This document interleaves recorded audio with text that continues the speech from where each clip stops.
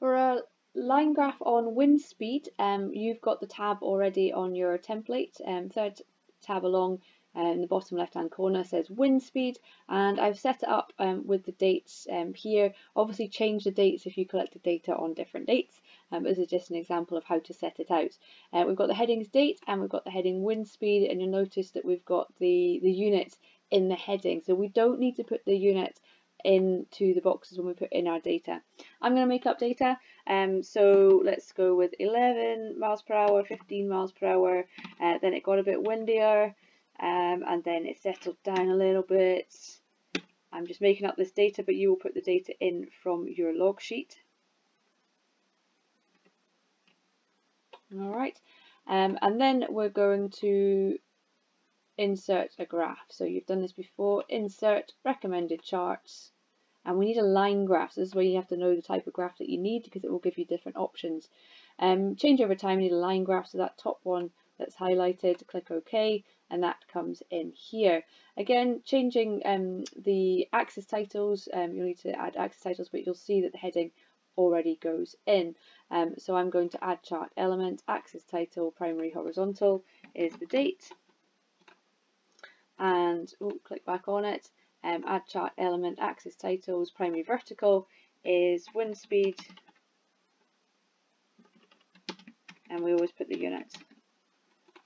Alright, so you can see that we get the information for wind speed in Edinburgh. To add a second column, we need to go back up here, and we'll add in Edinburgh, and we'll add the second column, let's just extend that a little bit, C1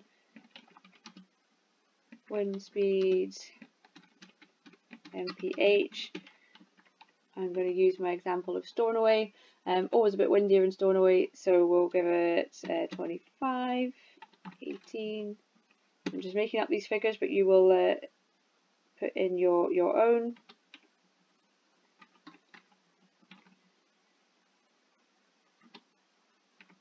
Okay, and then we highlight all of that. So I'm just showing you two ways. One, to do a wind speed graph for one location. You might choose to have two line graphs to compare here, or you might choose to put the data on the same graph. So if I go insert recommended charts, and we get the line graph.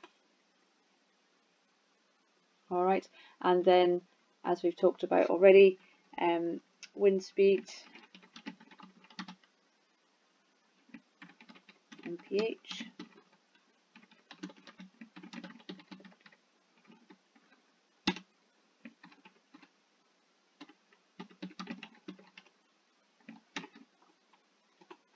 I might want that on a second line. Okay, just don't forget to label your axis.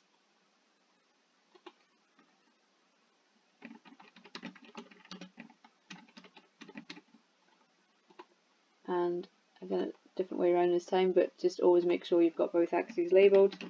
Date. Okay, so there I've shown you how to make a graph for one location. You might choose to have two of this type, one for each location if you find that clearer. Or you might choose to put both data sets on the same graph for comparison.